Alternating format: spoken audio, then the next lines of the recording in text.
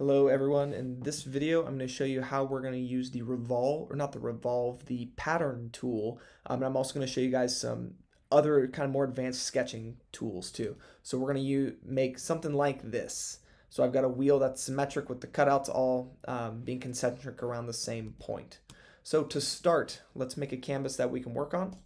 I'm going to create a sketch on the front face, and I'm just going to make some circle. Again, I'm not too worried about the dimensions right now. And I'll make a little circle in the middle too. And we'll go ahead and extrude that like that. So we've got a canvas we're going to work on. Let's talk real quick about the patterning tools. So there are four of them if you count pattern on path. So we've got rectangular pattern, circular pattern, pattern on path, and then mirror. So you can read what they do. Basically, we can take a single feature and repeat it. So rectangular pattern, think like a Lego block. What we could do with that is if we have a cylinder that's sticking up out of a rectangle, we could pattern that cylinder as many times in either direction as we want to, make the pegs that are on a Lego. Circular pattern then is going to be what we use for the cutouts on our wheel. Now there are patterning tools in the Create menu as well as the Sketch menu, and I'll show you both. Lastly, mirror is for creating mirror objects of something across a plane. To use mirror, you do need to have a construction plane, and we'll talk about that as well.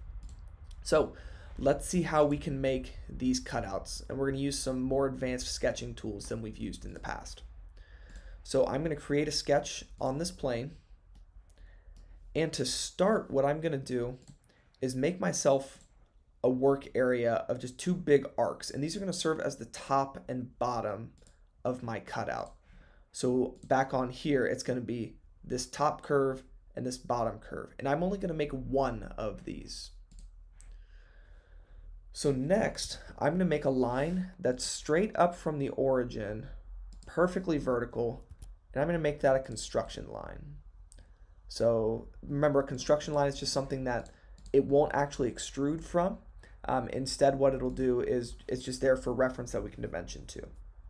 So you can do it up through the origin like that so that it is perfectly on the axis. Otherwise, I'll show you guys a trick here that works a little differently. So first I can click here. Since I'm offset, I believe I can say coincident, making that line on that origin. And now it's perfectly vertical. All right, so next, I'm going to make just two angled lines to separate this off. Now, how it's made right now, it's not exactly centered in any way, right? So the first thing I'm going to do is I'm going to give this circle, smaller circle dimension. I want to shrink this a little, make it 1.2 inches. That's just based on my scale. I just wanted it smaller. I'm going to give this circle dimension 2. That looks fine. And then I'm going to use the trim tool. So what this does is it can remove sections of the line that you don't want to keep. So like I don't want this outside of the circle. I don't want that one. And then I can press escape and we're good. So now if you notice, we're getting closer, but we're not exactly centered on anything, right? I can still move each of these points. So what I'm going to do is I'm going to use the midpoint constraint. I'm going to click on this point and that arc. So from that point, I'm going to make this, use this triangle button, the midpoint right there. And I'm going to do the same thing on top. And what this is going to do is make it symmetric between. So now when I click and drag one, they move together. The other tool you could use is the symmetric tool or the symmetry tool to making one line symmetric about the other. You could have also actually mirrored this line too, but I think that's making it more complicated than needed. So it behaves how I want. It's all symmetric. We can add dimensions too, I suppose. If we gave this line a height and we gave it a width, now it's fully dimensioned. So let's look at the pattern tools. Like I said, in the sketch, there are mirror, circular, and pattern tools. I don't like using them in the sketch. I would rather pattern and extrusion, but it's up to you on how you do it. So you could do a circular pattern here. I can pick my object, so just all of the lines that I want to pattern, right? I could do those. You can do the construction line if you want to as well. I have to pick a center point, so that'll be right there, and then just pick how many you want to appear. And then it'll automatically make them all. And then if I change the dimensions of one, say I make this 6, it'll change the dimensions of all of them. All right, this line's not construction. There we go. So like I said, I like to do it instead in the extrude menu. So I'm going to, or the pattern menu, like through that create. So I'm going to extrude this, and I'm going to cut it all away. So there's one. So now I'm going to use the circular pattern tool, and I'm going to pattern, instead of the faces, I always like to pattern features. So then what I can select is down in my timeline, I can pattern that extrusion. Now instead of a point, since we're working 3 dimensions, I need to pattern around an axis. And so if they don't show up, remember you can turn on your origin here by clicking the eye. And I want to pattern around that axis. Let's make it 5 so it matches the example I showed.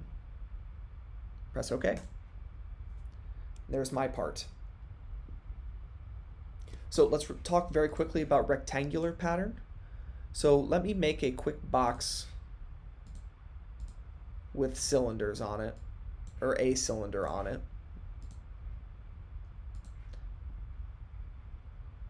And then we can see how the rectangular pattern tool could be used.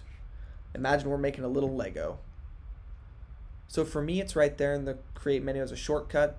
It might be down here for you. We can do a rectangular pattern, and you can pick, again, I would pick a feature, being, you know, for me it's that cylinder, maybe it's an extrude. You can pick the directions you want it to go in, so maybe along that line and that line, and then you just pick how you want to. So extent is the entire distance. So like say you wanted 3 of them over 2 inches.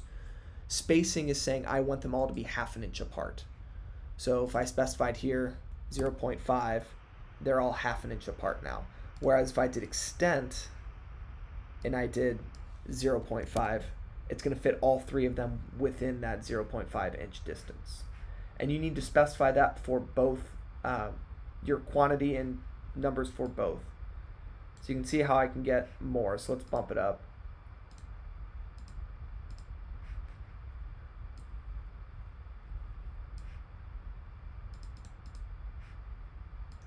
You can see kind of how it would make that Lego type feature.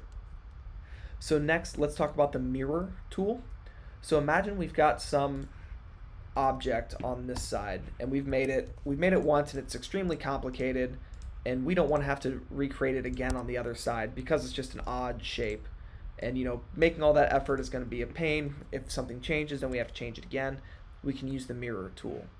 So let's look and see what it says. It says, make a mirrored copy of selected faces, features, bodies, or components at equal distances across a plane. Select an object to mirror and a plane to mirror around. So if we want this to show up on this side, what we have to do first is make a mirror plane. So in the construct menu, we can select midplanes. You can do an offset plane if you know your sizes, but a midplane will give you a plane perfectly in the middle.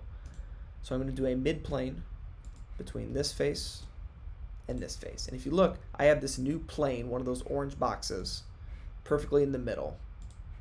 Slices it right in half. So anything I make now with my mirror tool, I can then reflect it onto the other side. So I can go into create, go into mirror, pattern type. Remember, I like to do features, but you can mirror all kinds of different things. I'm going to mirror that extrusion. It already selected my mirror plane for me. Press OK, and now it's on both sides. So the other awesome thing about using mirror instead of recreating it again is, let's say I suddenly had to change this because I found out my dimensions were incorrect on it. So let's make it, it's supposed to be that shape instead. When I hit finish sketch, it automatically will update on both sides. So that's using circular pattern, mirror, and rectangular pattern. Remember, you can do it all in the sketch menu as well. Thanks.